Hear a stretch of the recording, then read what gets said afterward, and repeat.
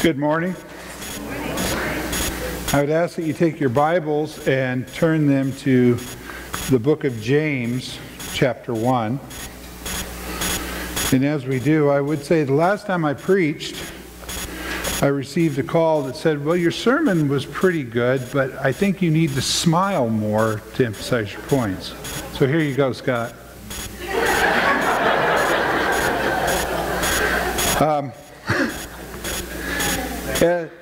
You're welcome. As we get started this morning, before we look at this passage, and don't worry, Sharon, I will read the 1 Peter passage as well. Things don't always go as planned, do they? I would like to talk about a deception that I think exists in the world that we live in, and it's one that we need to be very cautious of, and I would say cognizant of all the time, because it's a very insidious deception. We see it a lot, and I know I'm starting this sermon with a conversation about deception. It sounds like, this is really negative. Aren't we supposed to be talking about joy? You'll see where I'm going with this. But this deception takes place if we turn on our TV and we see that we are truly blessed when things are going well for us. And we look at that and we go, well, a mark of blessing for me might be to own a Rolls Royce, or maybe to own a really large house. Or a mark of blessing for me might be to have good health. Or maybe a mark of blessing might be to have a good education. Or maybe a mark of blessing for me might be to have teenagers that aren't rebellious. That's a rarity. So we look at these things and we go, man, if that's blessing there. So having a nice car is a blessing. And then we turn on the TV and maybe we find certain preachers who will say something like, if you're in God's favor, God is going to richly reward you. You're going to have these nice things. Of course, that's always followed up by send me a check. And we look at that stuff and we go, that is so disconnected from reality. That is such a deception to say that God's blessing is tied to our earthly rewards. To say, I'm going to get a nice car, that shows that God loves me. Or I'm going to have nice health, that shows that God loves me. But the problem is that deception does not always come from the outside. Because we can say, well, I don't agree with the Joel Osteens who say best life now, because if this is your best life now, you got problems. I don't agree with the Kenneth Copelands who, at the beginning of the COVID-19 issue, made a video of blowing on the microphone and say, I blow the wind on you, COVID-19. I look at that stuff and I go, well, most people at Stanfield Baptist, they're not going to get taken in by that kind of material. But where it really becomes a little more insidious is when we tell ourselves that maybe God's angry with me. Or maybe I'm not in the best of favor with God because I have poor health. Or because I don't have a nice car.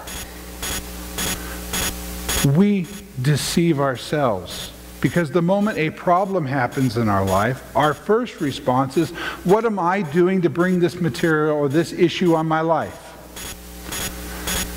Personally, I just experienced this on Thursday night. As I called Maggie, and she told me that we had some plumbing problems. That night, sitting on my porch, I remember telling Maggie that I'm really not happy with the concept of home ownership anymore. And I was trying to evaluate, like, what is going on? There was other things too. It wasn't just that. We'd also found out that our daughter-in-law potentially has a more serious health issue than the one she's been diagnosed with. We've been praying for a friend of Johanna's, and we're looking, I'm looking, I can't say for Maggie, but I'm looking, and we internalize this, and we're like, or I'm like, what is going on? Then I started thinking, when you have, plumbing problems, what a first world issue that truly is, isn't it? I mean, because if you lived, we talked about this church in the Philippines. The plumbing problems I have wouldn't even exist down there. So, but I'm thinking, I got to preach this sermon to myself when I read what James has to say. So now that you have your Bibles open to James chapter 1, I want to read what James says. He says, "Count it all joy, my brothers, when you meet trials of various kinds. For you know that the testing of your faith produces steadfastness. And let steadfastness have its full effect, that you may be perfect and complete, lacking in nothing." Would you pray with me? Father God, Lord, as we come before you to open your holy word, it is my prayer, Lord, that you would speak to us this morning, that we as your people would be ministered to by your Holy Spirit, that you would walk amongst us and you would take the words of a feeble old man and use them for your glory, that you would enrich the hearts of your people, and that we would be encouraged by the truths we find in your holy word. So, Lord, we pray that you are present with us this morning. In Jesus' precious and holy name, amen. So James says, "Count it all joy, my brothers, when you meet trials of various kinds." That seems counterintuitive. When you experience these struggles, you experience these trials, you experience hardship, whether you hear somebody assaulted for the sake of Christ, or whether you go to the doctor and you're diagnosed with cancer, or in a time of COVID, maybe you get the COVID diagnosis and you're worried about your health and you're worried about the health of the loved ones around you. These are trials. Or maybe you're worried about your job. Or maybe you look at the politics of the day. I saw we have the political thing out there to help you decide how to vote on stuff. And you look at November 3rd, I think it's November 3rd, and you're like, what's going to happen to our country? Is Portland going to burn?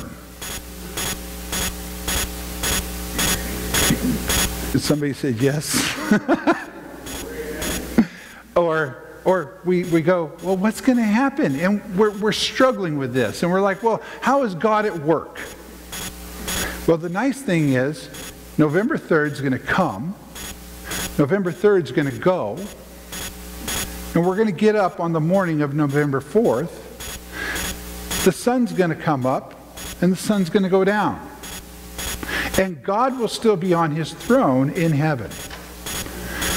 So when we experience these trials, these struggles that are extremely close and personal.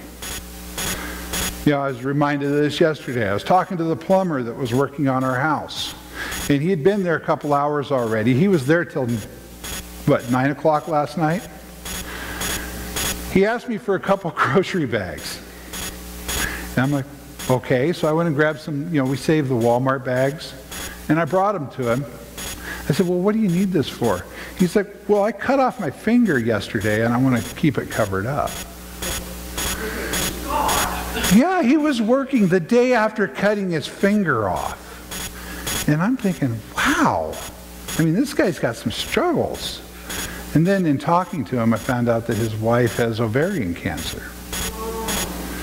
And I'm thinking, and you're in my basement at 8 o'clock at night? Those are true and real struggles. And James tells us to count it all joy. in the midst of those kinds of struggles. And my question is, how do you do that? The way you do that is perspective. James is leading us into this perspective. So whether our health is bad, or maybe our relationships are bad. In these politics, maybe you're looking at maybe a relationship that is kind of fractured because you have a different perspective and the person that you love doesn't like what your perspective is. Or maybe you're experiencing persecution for the sake of Christ. By the way, that is a real thing in our day and age. Maybe not so much in America, but persecution outside of America is a reality. Persecution inside of America for your faith is becoming a reality. And when we look at those things, we often lament how things used to be. Because if someone comes up and says a slanderous thing against me, I'm going to wish for the time when that wasn't happening. James says, count it all joy. I do want to read to you a passage out of the book of Acts. And I am going to want you to go to several different places this morning. But in Acts chapter 5, you have a picture of response to persecution. So Peter and John have been preaching, and they've been called before the religious leaders. And in Acts chapter 5, verse 27, it says, "And when they brought them, they set them before the council, and the high priest questioned them, saying, 'We strictly charged you not to teach in this name. Yet here you have filled Jerusalem with your teaching, and you intend to bring this man's blood upon us.' But Peter and the apostles answered, 'We must obey God rather than men. The God of our fathers raised Jesus, whom you killed by hanging him on a tree. God exalted him at his right hand, and as leader and Savior to him, to give repentance to Israel and forgiveness of sins. And we are witnesses to these things, and so is the Holy Spirit, whom God has given to those who obey him.' We must obey God rather than men." At some point, in endeavoring to obey God rather than men, we will come up against the reality that some men hate God. And in that hating God, they will attack us. So that becomes a very real persecution, becomes a very real trial, and James says, count it all joy.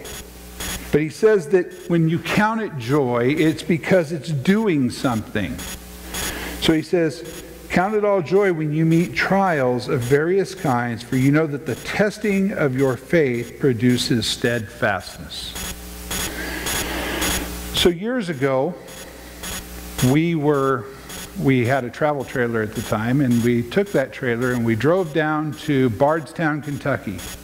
And the reason I'm bringing this up is the other day it came up on Facebook. They remind you of everything. And we drove down to Bardstown, Kentucky because John, our oldest son, was graduating from basic training at Fort Knox. This was when Fort Knox would still have their basic training take place there. So John went down to Fort Knox 2 months prior to this. John had an experience at Fort Knox, because basic training is an experience. When you first show up, they are very, should I say, not kind. They have them do push-ups. They have them run. And nothing they do is right.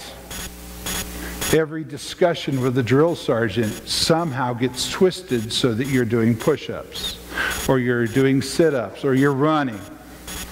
John got in trouble because they assigned him what was called a battle buddy. A battle buddy is your partner in basic training. And your battle buddy is never to leave your side. And when I say never, the Army means never. John got separated from his battle buddy. John was worried he was going to get kicked out of the Army because he got separated from his battle buddy. That's how serious the Army takes their training. And they integrate that training to everything that John would do. So by the time those 2 months had passed, he was ready to graduate basic training. Became a U.S. soldier. And so we went down to celebrate that with him. You know what John does these days? John is still in the Army. John still goes to training. Because after basic training, John had to go to AIT, which is advanced training. And John went to continual training. Do you know what that training was training him for? For the real thing. So one time, John went to Afghanistan. Lived in Afghanistan for a year. And I can tell you, for parents, that was a very hard year. For his wife, that was a very hard year. John applied his training in combat. John came back. You know what John does now? He trains. Every time we call him, well, what are you doing? Oh, I'm going to training. Going to the field. It's ongoing. James is applying that same concept to the Christian walk. See, when we become Christians, we think that everything is going to be sunshine and roses. And we tell ourselves that. We really do. Or worse yet, that becomes the evangelistic message. Come to Jesus and everything will be fine. You know, I sat down the other day and when I get stressed, I get sentimental. So the other day I popped in The Wizard of Oz.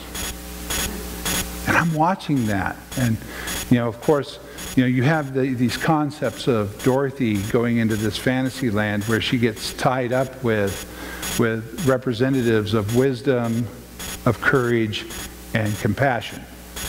And she travels with them. And they go through the poppy fields, and she's helped along by the good witch. But then when she gets to the Emerald City, you're thinking, well, everything's going to be great. That's kind of like, you know, when we become a Christian, we think everything's going to be great. Then all of a sudden, what's going on? She's looking up in the sky, and the witch is burning stuff in the sky, and she has to go kill the witch. Her trials did not end. Our trials in this life don't end. Our trials are preparing us for glory. Our trials are preparing us to be steadfast in the face of persecution, in the face of health struggles. And so James says that, for you know that the testing of your faith produces steadfastness. And so when we, as Christians, engage in the Christian walk, we cannot fall into that deception that we would say, well, when I experience hardship, man, God must be mad at me.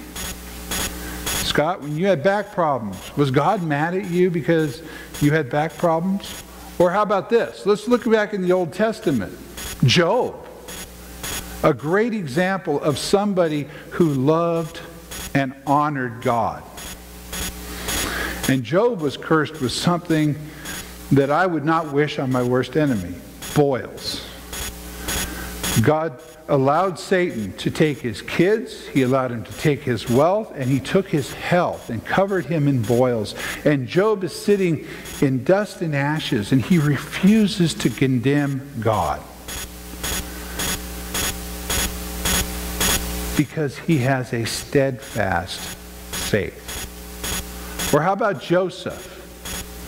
Joseph, he's on the fast track to doing something right, to getting a lot of success in his life. God is saying, God through these dreams says, you're going to be in charge of your brothers. God through these dreams says, you're going to be in charge of your entire family. And then they go out to the field. He goes to find his brothers. His brothers take him and chuck him into a pit, strip his coat off, covered in blood, and they sell him into slavery. And then he starts to be successful again. And he starts to be successful by doing the right thing, by being a man of virtue. And what does that get him? gets him accused of attempted rape and thrown into prison. Things don't go well for Joseph for a very long time. And then eventually Joseph is put into a place of authority. And God says it was all so that the lives of your people would be saved. Trials come our way. Trials are difficult. If you get a cancer diagnosis, you're getting a cancer diagnosis. It's not something light. If you have poor health, it's not something light. Persecution is not something light. But it's all in the now. And so James, when he says that trials produce steadfastness, he says trials prepare us for these things. How do we have joy in the midst of those trials? And I think it's by having an eternal perspective. Look at the next thing that James says. He says, and let steadfastness have its full effect, that you may be perfect and complete, lacking in nothing. And so I think James is telling us to have an eternal perspective on a temporal situation. So as we're struggling with something as trite as a plumbing issue, or something as serious as cancer, we should be able to recognize these are some serious things that we're dealing with. But my perspective is rooted not in the now, not in the temporal, but in eternity. And so one day, I may not be comfortable today, but one day I will stand in the presence of my Lord and my Savior for eternity. One day I'll be shed of this body of sin, and I will stand in the presence of my Lord and Savior for eternity. And so I would say that to be able to count it all joy in the midst of suffering and in the midst of sorrow, in the midst of trials, is rooted in our perspective. Because if you are here today, most likely you are experiencing some version of a trial. If you're not, I would say just wait. But it's a matter of perspective. Are you in Christ? What does it mean to be in Christ? Think about it for a moment. Does it just mean something like you, let's say at the age of 12, and you say a prayer? Well, here's my story. At the age of 17, we were living in Hermiston, Oregon, and I got handed some tickets to a concert. I might have told you some of this, but I got handed some tickets to go to a Christian concert, and I'm like, I don't want to go to no Christian concert. Then I found out it wasn't just a Christian concert, it was a Christian punk rock concert. So you take two things that I really didn't want any involvement with, but I was given free tickets. My family, we were moving to Springfield, Oregon the next day. So I actually signed out of all my schools, or all my classes, and by the way, some of you know Rod Bergato. He's the one that gave me the tickets, so I kind of blame him. Went, and it was absolutely the worst music I've ever heard. Just bar none, the worst music I ever heard was this Christian punk music. Holy, holy, holy does not sound right as punk music. But at the end, there was an altar call. And somehow I ended up standing up there at the front of the stage. Praise the Lord, but that is not my way. I was up there, I accepted Jesus. And then after that, I went on to, of course, try to read my Bible and do all the stuff you're supposed to do. By the age of 18, I was in the Army. I got kicked out of the Army. And by the age of, this is where my mind leaves me, either I was 20 or 21, I met Maggie. We got married. And I think it was over the next 4 or 5 years that I started developing more of a relationship with God. Is that moment where I came forward the moment where all my problems ceased?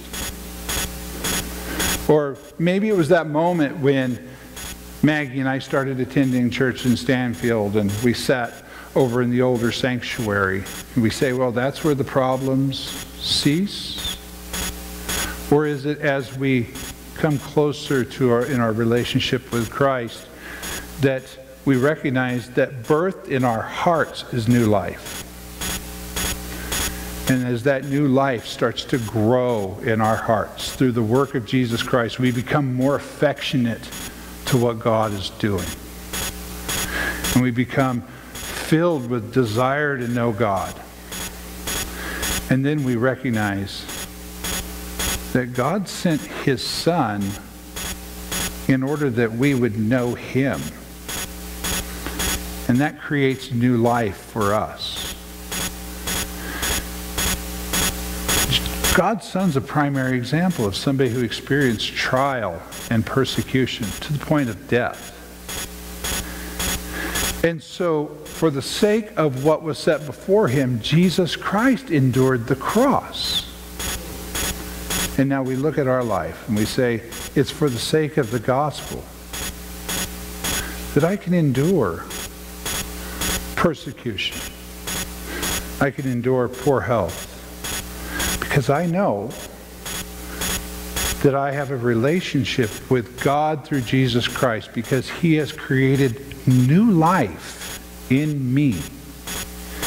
And that life will find its culmination not in this life, not in my health now, but this new life will find its culmination when I enter into the presence of God, my Savior, through the work of Jesus Christ. And I stand in His presence for all eternity, singing His praise.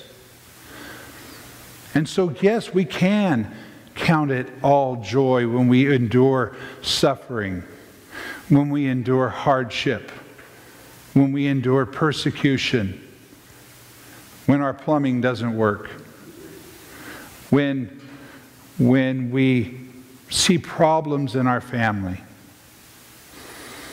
when we're estranged from our family, and we say, I can still have joy in the midst of my sorrows. I still move forward.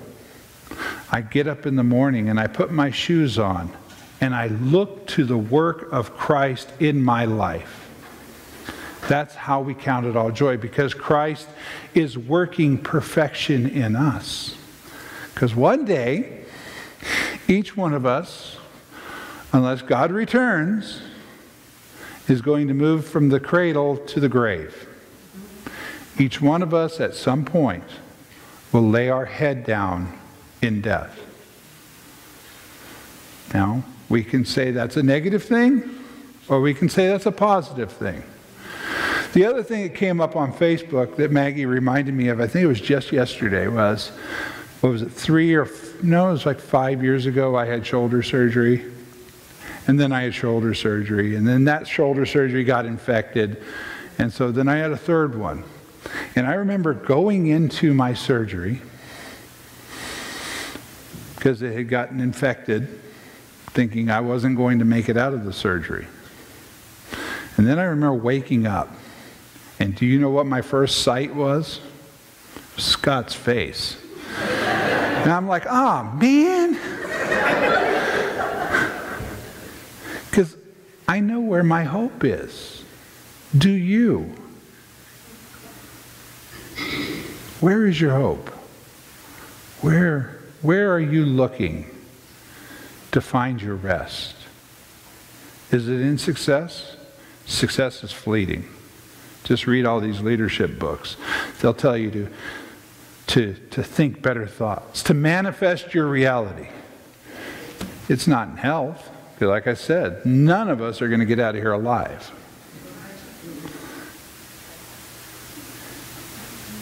We got to look to the gospel for the place of our joy. That gospel will lead us to Christ. Christ will introduce us to God, and then we stand in his presence forever. I do want to read that 1 Peter passage to you, because I do think it was an important one. Because at the end of the day, we don't know what tomorrow looks like, but we do know what eternity looks like. We don't shirk from struggles. We don't shirk from strife. And Peter says, "Beloved, do not be surprised at the fiery trial when it comes upon you to test you, as though something strange were happening to you.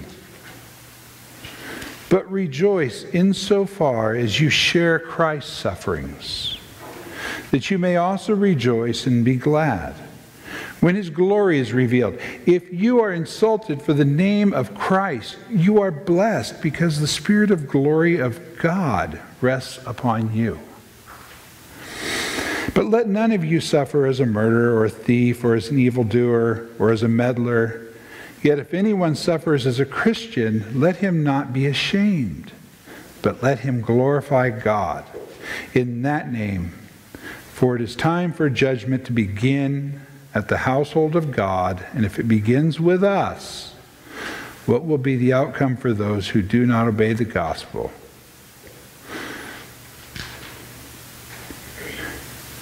Beloved, we have got to look to the gospel to find our hope. So that deception that I mentioned earlier is a deception that we tell ourselves. But we've got to look beyond that. As we deal with the pain of the current situation, we need to look for hope in the gospel. We will not find hope anywhere else.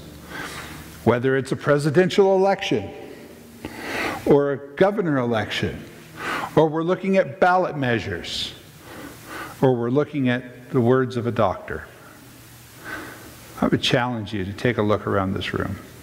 Do it. Literally, look at the people that are next to you, every one of them, or maybe behind you, in front of you. Each person there is somebody who is experiencing some version of a trial.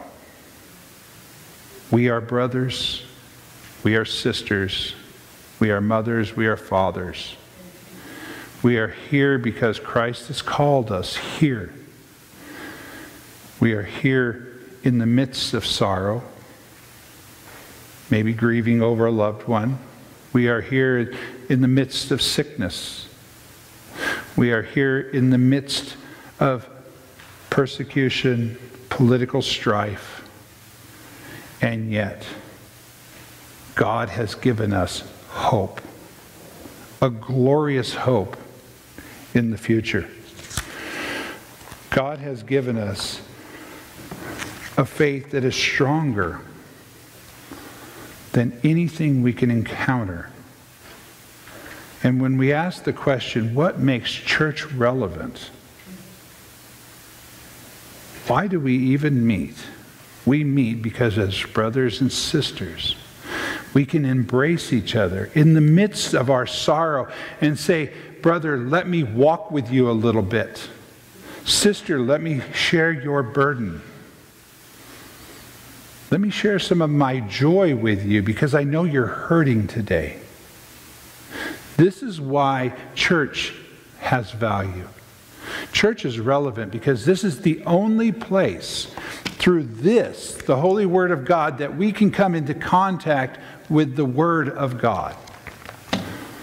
You can't do it on your own. And so church is relevant. Even in the day and age of YouTube and Facebook and all of that, church has relevance because it is only when we come into contact with each other that we walk and share each other's burdens. I'm going to close with a quote from somebody named Thomas Watson. I came across this quote the other day, and I think it has value as we think about suffering and joy. And he says that Christianity is not the removal of suffering, but the addition of grace to endure suffering triumphantly. So as we walk through this world, we will have struggles, we will have trials. And we are called to count it all joy, because we live not out of the reality of what we experience during the day, but out of the reality of the future that God has planned for us through the gospel of Jesus Christ, and how he has laid upon us his grace, his mercy, and he calls us his children. Let's pray. Father God, Lord, I just thank you for the grace that you have shown us by giving us your Son. I pray, Lord, that it is with him that we would walk, that we would look to your Son, Jesus Christ, as our Savior, as our brother, as our friend, and that we would give glory to you in that. One day, Lord, as we do shed our mortal coils, I pray that we enter into your holy realm, perfect and complete, and lay our crowns at your feet, and we forever call you Father and King. Lord, I pray that that is the hope that guides us. I pray this in Jesus' precious name. Amen.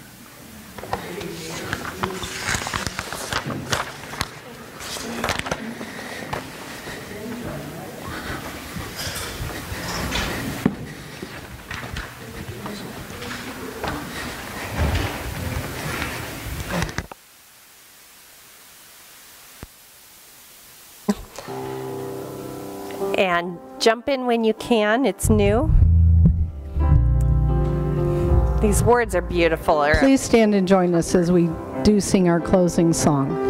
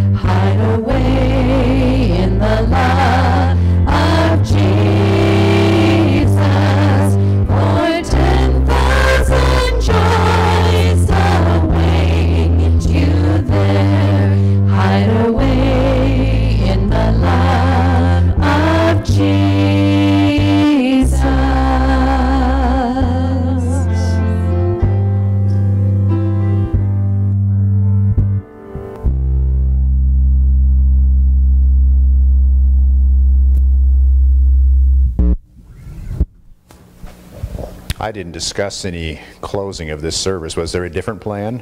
No, you've got the plan. Okay. Well, I want to thank James for preaching this morning. It made me think back